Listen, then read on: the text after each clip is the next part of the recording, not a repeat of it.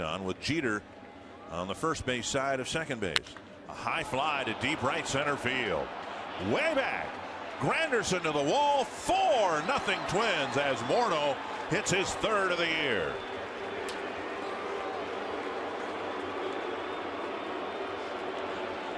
Well, the Boo Birds coming out here at Yankee Stadium, but Justin Morneau gave it a ride. He hit one here a couple nights ago, almost in the same spot. So a big 2-run home run by Justin Morneau gives the Twins a 4-0 early lead. And somewhere on that bench, Jason Marquis saying, hey, boys, thank you very much. Just keep adding on, please.